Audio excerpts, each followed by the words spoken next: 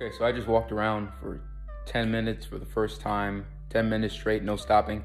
It's been getting better. I'm gonna try to push for another 10 minutes, slowly pushing it day by day with these little crutches. Of course, no moral support for my dog, but you know, anyways. I'm gonna get back to these steps and I'll keep you guys updated. Okay, so now I am finally walking with a cane.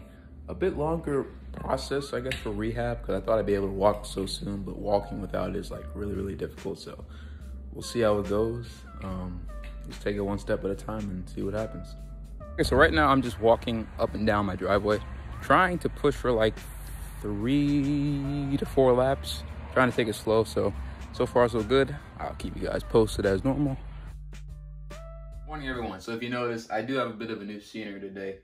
My dad sort of rearranged my room to cheer me up during the surgery process. So I kind of relocated the old gym I had. It's actually nice because there's more room in my room.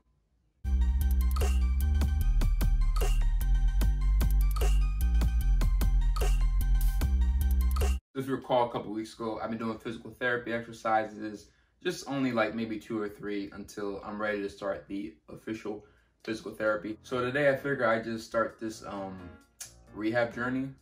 I guess we can call this part 1, back to the basics. I figure if I can show a couple like young people, especially teenagers, how rehabilitation is possible, but also how important it is not to think that you're Superman all the time.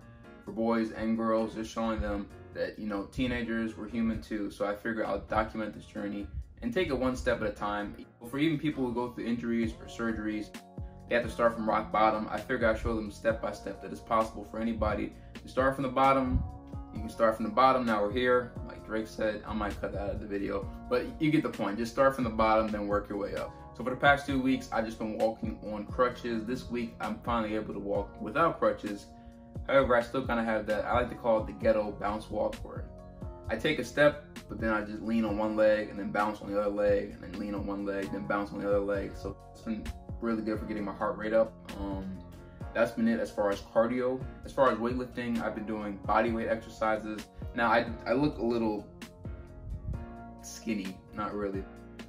For those who do not know, glycogen is just this bodily substance, which is a form of carbohydrates, polysaccharides, a bunch of biology. But basically, glycogen is that stuff that contributes to making your muscles look more poofier. So when you don't work out and you don't train your muscles as much, some of the glycogen may be depleted from your muscles, but don't worry, it's not like you're losing a bunch of muscle mass, so don't worry about it. For now, I'm not doing a lot of heavy lifting, just calisthenics. I'm actually doing the stuff I used to do 2 years ago, pre-Fields Fitness, so that's been keeping me busy.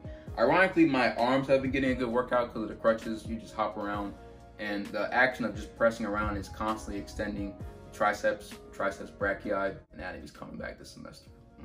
I'm looking forward to that. Anyway, but the triceps are getting worked constantly, a little bit of the shoulders too, maybe even a little bit of the lower chest by being hunched over. So that's been keeping my upper body going, and that's the current update for now.